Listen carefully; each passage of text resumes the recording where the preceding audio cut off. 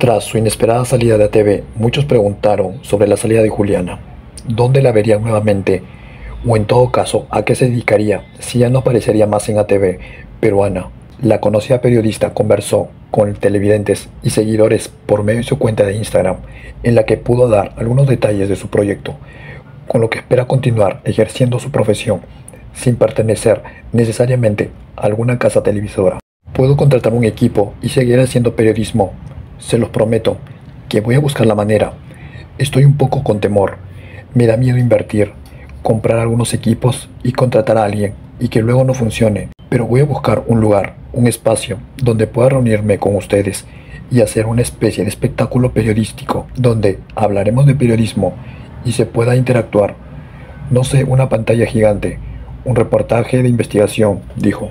Tal como lo contó, tiene pensado realizar un proyecto grande, por lo que necesita invertir mucho dinero para cubrir los gastos del equipo, personal de trabajo y más. Por tal motivo, les propuso a sus seguidores un evento donde se hablará de periodismo y mostraría reportaje. Es así que la hija de Marcelo ya pensó cómo podría financiar y sustentar su proyecto con el valor de una entrada de 10 soles. De igual manera, quiere volver a trabajar en algún colega de su ex casa televisiva. Luego de su sorpresivo alejamiento de la televisión, la periodista reveló que tomó una importante decisión: será alejarse momentáneamente de las redes.